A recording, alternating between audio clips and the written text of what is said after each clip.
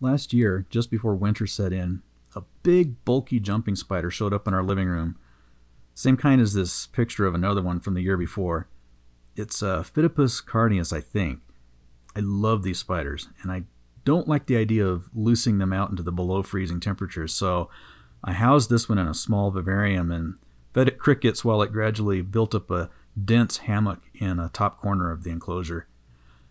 I wondered if there might just be an egg sac in there as big as that spider was. And a few weeks later, first week of January, I had to do a double take because it looked like the enclosure was swarming with fungus gnats. But I checked closer and it turned out to be a freshly emerged crowd of roaming spiderlings. So with this new responsibility on my plate, I found a limited supply of flightless fruit flies at a local pet store and then also ordered a larger quantity from Josh's frogs. Special techniques were needed to open containers and mingle the occupants, but it worked fine as long as it was done outside and the fruit flies were refrigerated and calmed down first. Their first attempts at grabbing prey weren't always successful, but gradually the crew started to figure it out.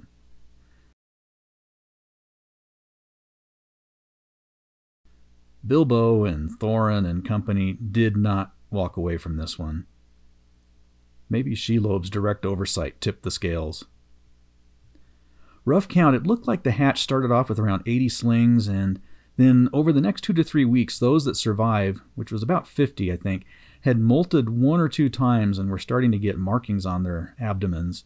And they were also starting to get large enough that cannibalism was going to be an issue. So picked up some plastic 5.5-ounce containers, poked pinholes around the rim that's opposite the lid, and made a tedious transfer of the 43 surviving spiders to their solo enclosures. I left a few behind in the original enclosure since they were cocooned up and molting. Setting into a caretaking routine has been a learning experience. With the spiders solo in their enclosures, they are wily but at least manageable. The fruit flies, on the other hand, wow, they are relentless. Swarming like minions. They recover from refrigeration really fast and then swarm up the walls of their containers like an accelerating plague. So here's the setup. The original birthing container where it started. The pending enclosures are here, and the completed ones here. The Josh's Frogs fruit fly container is back here, and then there's this more manageable container with a batch of fruit flies deposited into it. It's wrapped up by a cold pack so that I can quickly and repeatedly chill them back down.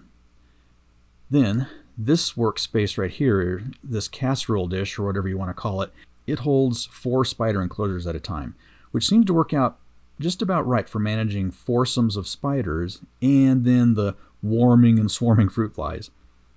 And back over here is a squeezable wash bottle filled with filtered reverse osmosis water. Part 1 of this process is turning each enclosure over, trying to get the spider to retreat to the other side, getting the lid off, and then dropping the dried out paper towel ball off of that lid.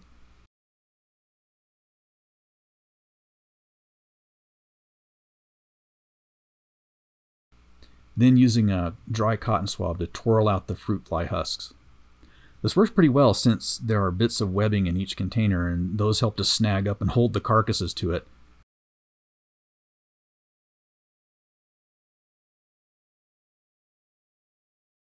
Like after a few containers, that swab turns into this hideous cotton candy Shrek snack.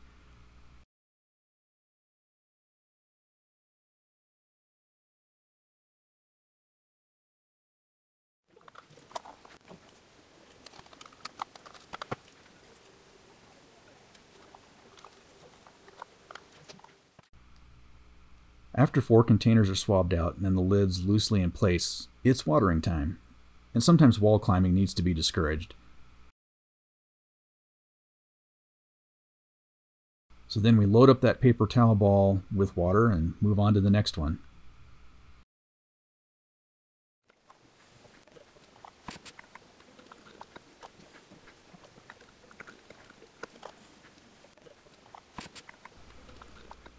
Next up is the fruit fly shuffle. Serious, mindful coordination is required.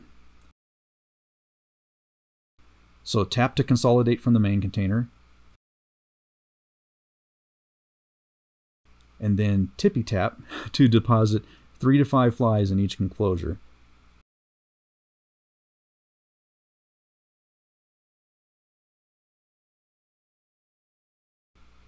Then snap that enclosure lid in place before those inexorable flies begin to ascend that short distance out.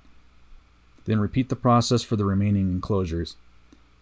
By the 4th spider, that main fly container over there gets pretty active. It cannot be overlooked for more than a couple seconds, lest the unrelenting masses irretrievably surge forth.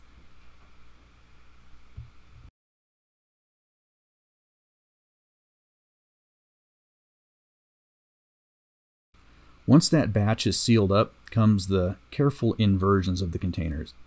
So get that ball of soaked up water to fall somewhere other than on the spider. A couple close calls here and there, but it helps keep them wily, I figure.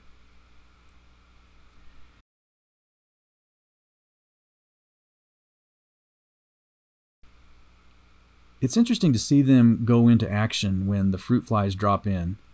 Some of them are on their prey before I can even grab their lid to snap it on. Others take a little time to kick into gear.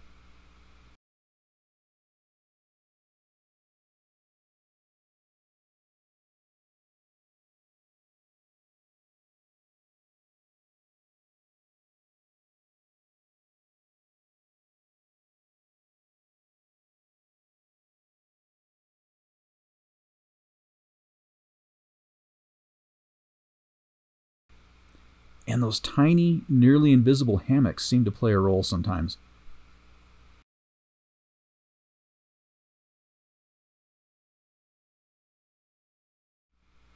I know it's not for everyone, but I'm smitten by these little critters, especially magnified where you can see those iridescent quills and huge Imperial probe droid eyes that don't miss a thing. And here they sit, in repose, waiting for the next water and fruit fly interlude cycle.